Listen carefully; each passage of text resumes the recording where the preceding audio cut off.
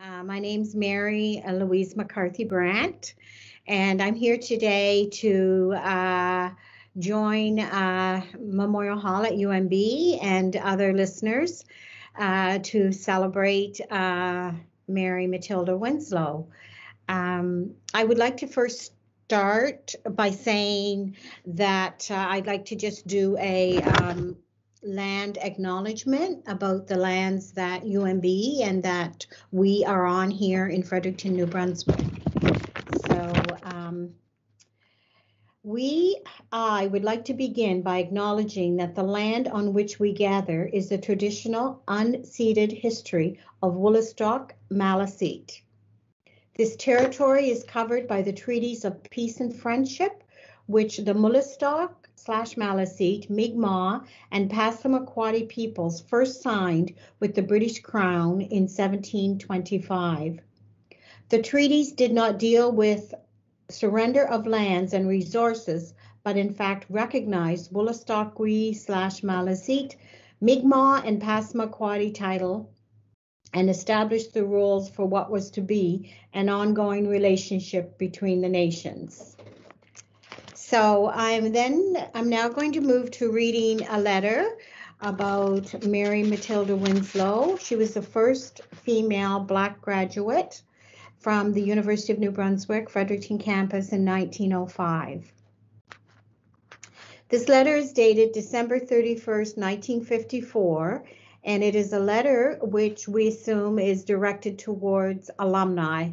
It starts with, "My dear classmate. While in Detroit, I had planned to write you telling of my pleasure at hearing from you, at receiving bulletins and news of the coming class reunion. I was called here a few months ago by the illness and death of my sister and the necessity of caring for a crippled brother-in-law, and I shall remain here through this winter. You asked me in one letter to tell you something of my activities since leaving UNB. Here, as briefly as I can state, are the facts. After graduation, I speedily found the limitations of the color line, Although my family and behind them a history of 100 years of honorable citizenship, I found it utterly impossible to find the opportunity to do the work for which I had been trained. Following a year of bitter frustrations, I accepted an offer to teach at Central College in Alabama, a newly founded school under the auspices of the Freedmen Bureau of the Methodist Episcopal Church. I was made head of the normal department and taught everything from Greek to fractions. I was very much disturbed by the very poor preparation of the students, in quotes, students, and so at the suggestion of the Bureau, I added to my teaching duties lecture tours through the state, urging people to establish and support schools. I visited many remote, almost primitive areas and had many interesting and amusing experiences. It was on one of these trips I had an introduction I will cherish. Dis little fesser here from Canada, way across the waters, am the greatest educational abolitionist that have ever visited these parts. Following my marriage, despite the fact my children appeared with astounding regularity, I continued my teaching and my work in public relations. Although, being a Northerner, I had to be less open in that activity for fear of reprisals of the Klan over my efforts to train the Negro out of his place.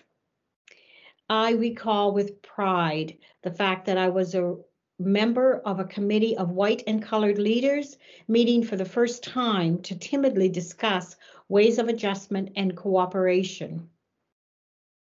When our children reached school age, my husband and I agreed we could not raise them under the limitations of segregation, and we moved to Springfield, Mass., a city I had long admired for its cultural advantages and liberal atmosphere.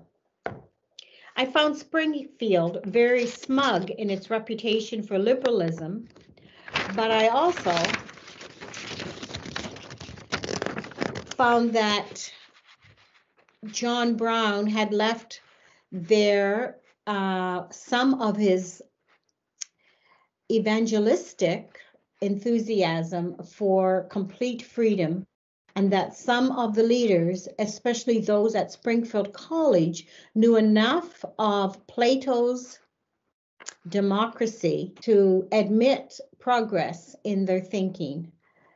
This teaching and lecturing before social and study clubs, before church groups with white and colored, and at Springfield College, I may have had a small part in furthering the Springfield plan for greater equality and friendship. I became a widow when my youngest boy was 8, but my children had fairly good reports in school. During the years, I took a number of courses in university extension work, some of these with graduate students. My eldest child, Francis, who died when he was 23, owing to a doctor's error, was talented in art and had already had a one-man show. He was also making a mark as a concert violinist. My second son, Winslow, chose athletics, football, rowing, boxing. He was light heavyweight of New England for some times. He has literal ability, has written poetry which Robert Frost has praised, has had some of his prose work published, although he is still waiting for his masterpiece. He is a policeman in Springfield. One of his stories was used as a model in the schools last year. My daughter Margaret holds a master's degree from Howard University in history. She has taught at Tuskegee Institute, Florida, A&M College, and Howard University. She was a lieutenant in the BACs and is teaching at present in Detroit and caring for her 10-year-old twin sons, who are already famed for their identical energy and mischief. She has a number of hours on her doctorate at Chicago University and hopes to complete her work there in another year. My youngest son, Randolph, is a doctor and passed the National Medical Board several years ago. He has practiced in North Carolina and Michigan. A captain in rank, he served with the Army in Korea and was cited for unusual surgical skill. Since he obtained his release from the Army, he has had an excellent paying post with the state of India, the first of his race to receive such an appointment. About 3 years ago, my heart joined the ever-increasing membership in the Union of Hardened Arteries and demanded shorter working hours and longer rest periods. As everyone usually does, I promptly acceded to the demands and began trying to look on miss in idleness. During this last year, I've been living with my daughter in a housing project in a neighborhood now filled with newcomers, mostly from the very deep South. Nearby is a very beautiful, well-equipped church, richly endowed by the Scripps Millions newspaper syndicate, but whose members have largely moved to the suburbs. The social worker of the church asked me to help her start the work of integrating the newcomers into the church. The church is Presbyterian in faith, and since the synod last year took a firm, though to my biased mind, very belated stand on the problem of segregation in the churches, I felt that the work would be interesting and rewarding. For the membership, if offered a chance to turn from philosophical lies to the hard facts of brotherhood. For the newcomers, whom ignorance and long years of non-acceptance had made poor, backward, timid, and hostile. I felt that the direct contact with a thinking, religion rather than with the emotionalism to which they had been too long accustomed might be an important factor in their development and help them become assets in future race relations. I have found the work much better than looking at myths. In addition, I taught a class of young mothers in English and dictation under the auspices of the YMCA neighborhood clubs. In looking over these 50 years, I realize I have failed in the shining details I had at graduation, to follow knowledge like a sinking star beyond the utmost bounds of human thought. I am comforted, however, with remembering the hundreds of young people I have contacted during these short years.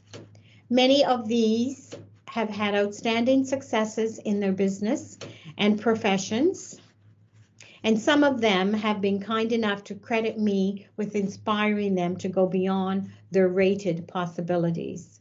I like to think that to some of them I have given part of the two most precious gifts UNB gave to me, the ability to think and a clear knowledge of the freedom of thought.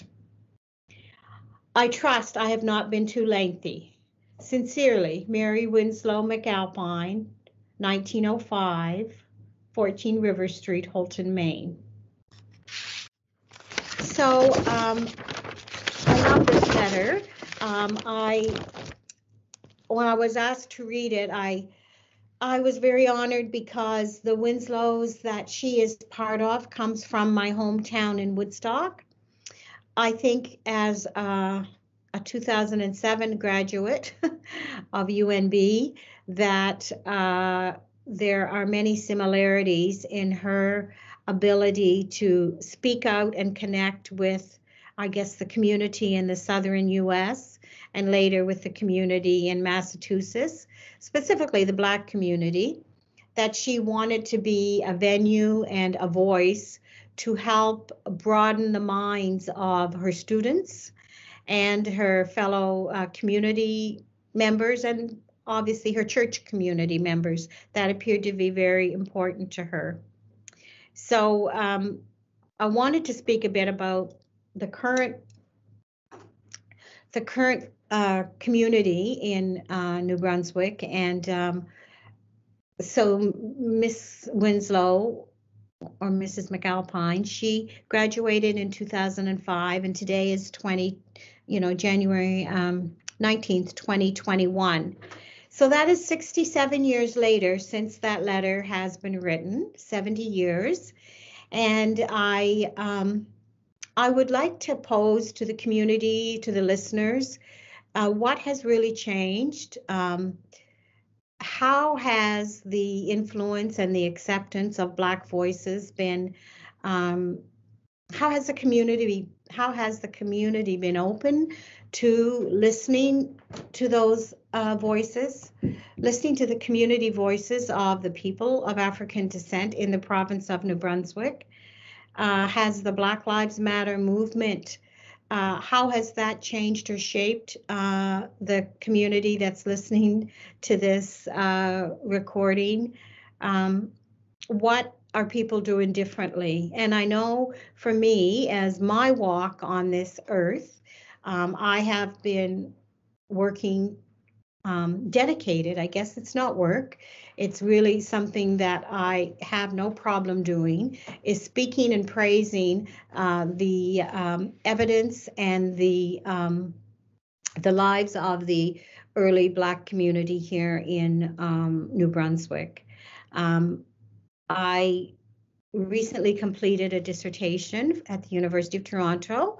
I'm happily now can use the name doctor, but what's even more important with that dissertation is that I was able to tell some stories about the early Black community, how they were treated, and this community, which we go back to, I personally can go back to 1783, and I'm sure Miss Winslow can go back as early as that, because the Winslow name was considered one of the founding Loyalist families.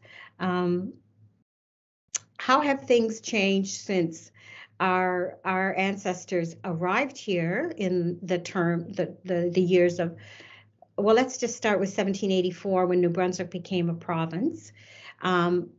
We can look at 1784. We can look at 1905 when Miss Winslow graduated from UNB as the first Black female student.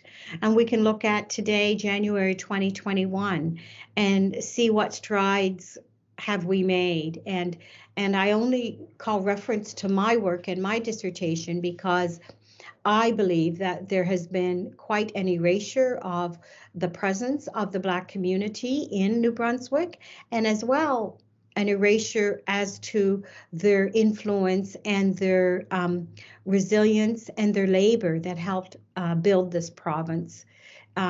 So I will close with that and just leave some kind of questions, probing questions for everyone. And in the environment, I guess, of the Black Lives Matter movement, do Black bodies matter? Do Black lives matter? And what has happened within this province since Miss Winslow wrote and graduated? She wrote her letter in 54. She graduated in 1905. What or how has the presence of the Black community been made an integral part of the New Brunswick fabric? I would just answer that we are not there yet, but it is my wish to push and insert our voices. And I hope that you will do some more research with knowing about Miss Winslow and knowing about the presence of the early Black community, the early Black settlers, be they settlers, servants, or immigrants. Some came free, some came enslaved. But let's just note that there was a definite Black presence, and hopefully everyone will seek to know more. And I will close with that. Thank you.